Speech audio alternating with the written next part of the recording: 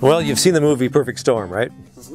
And that was a really good example of swordfish longlining. A long line is literally that, and it could be 20, 30, 50 miles long.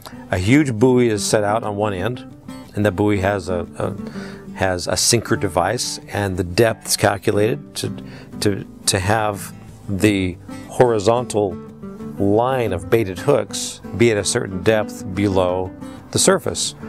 I don't know, 50 meters, whatever it is.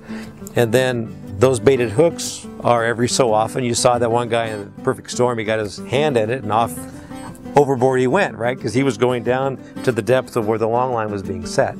And so that long line of horizontal baited hooks is a very efficient way to get down deep and to catch a lot of fish with one fishing effort. And it catches anything that likes to bite on a piece of bait, and that could be sharks, it could be swordfish, it could be tuna, it could be a turtle. Now when a turtle bites on it, he's got a real problem. He's 50 meters from air, and he starts to go up.